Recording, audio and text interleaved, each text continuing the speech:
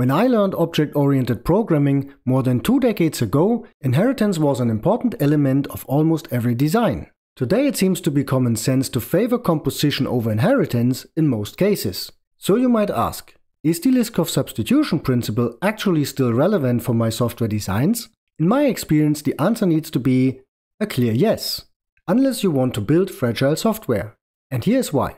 Let's start with the definition of the Liskov substitution principle. It states, if for each object O1 of type S, there is an object O2 of type T, such that for all programs P defined in terms of T, the behavior of P is unchanged when O1 is substituted for O2, then S is a subtype of T. That sounds pretty complicated. So what exactly does that mean? Here's a simple example. We have a class T and a class S which derives from T. The derived class S then only defines a new API. For this example, we can easily conclude that we can safely pass an instance of class S where an instance of class T is expected, without changing the behavior of a given program. Hence, this definition of class S fulfills the Liskov substitution principle. Here's another example. We again have a class T and a class S which derives from T. But now S overrides the method foo defined by T and throws a not supported exception. As S derives from T, technically we could still pass an instance of S where an instance of T is expected. But even without knowing the concrete program, we can pretty safely assume that this exception would not be expected by the program, and so we have to conclude that S would change the behavior of the program. Hence, this definition of class S clearly violates the Liskov substitution principle. Okay, let's change this example slightly.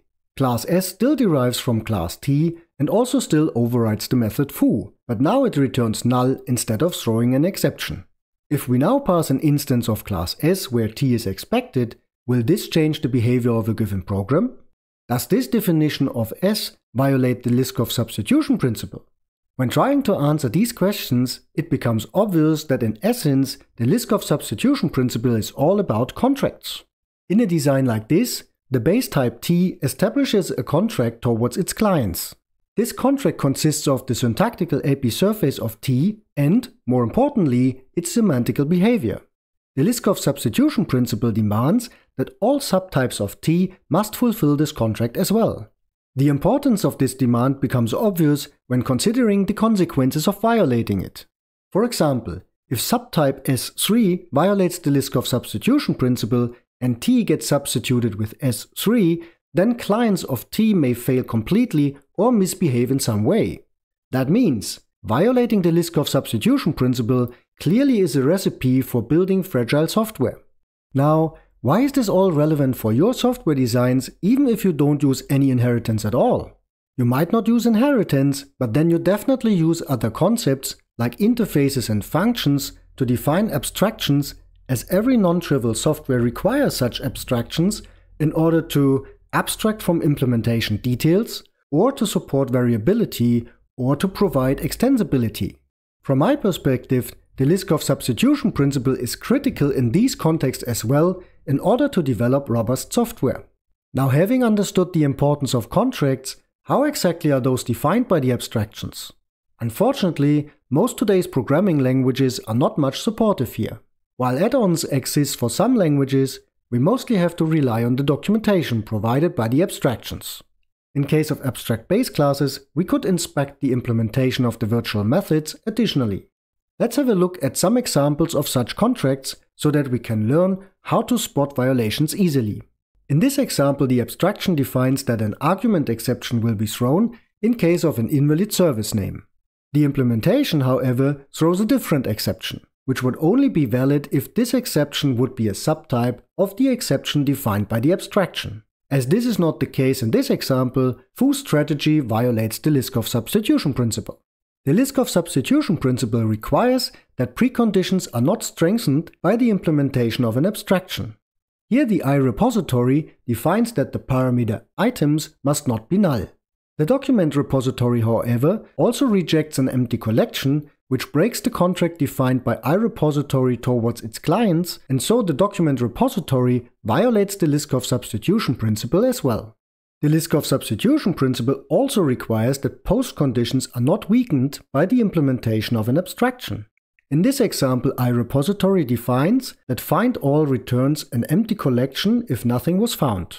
But the document repository returns null in this case, which very likely causes the clients of iRepository to fail and so violates the contract defined by the abstraction. Invariants are part of such contracts as well and must not be weakened by an implementation of an abstraction either. In this example, iSet defines that implementations must not contain duplicates. This simple back class violates this invariant as its add method does not check for duplicates at all. Another violation of the Liskov substitution principle. Adding new methods and even new fields in a subtype does not violate the Liskov substitution principle, as these new members are not accessible through the base type and so are simply not part of the contract. But if a subtype adds a new API which brings the base type into an invalid state, then this would be a violation of the Liskov substitution principle again.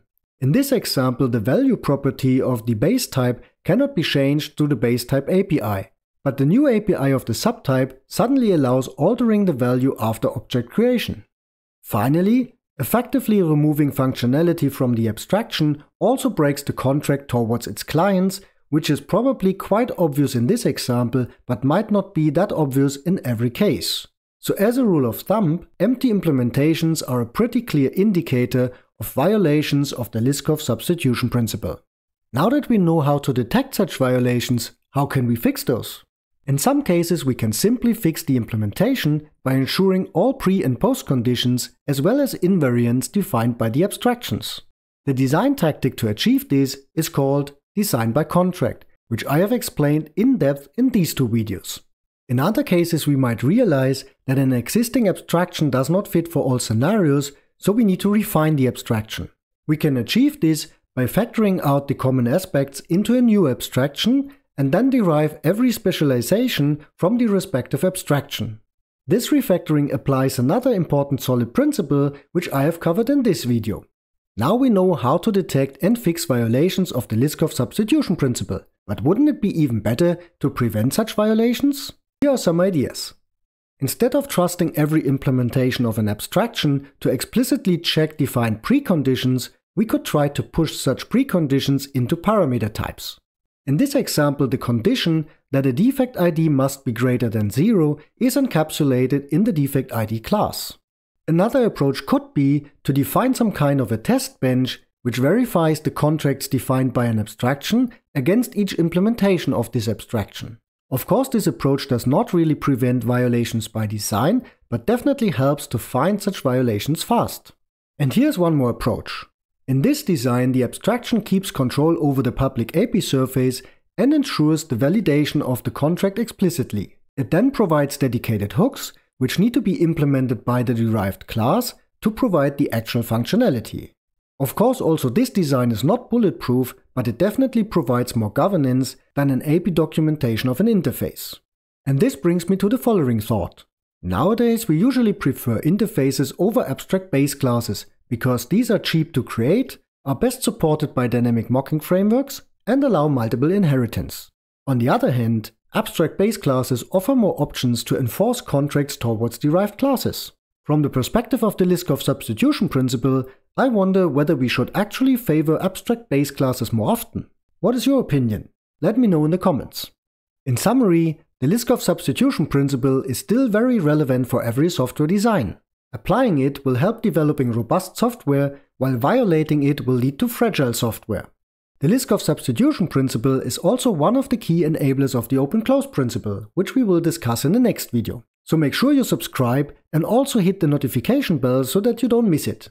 See you in the next video.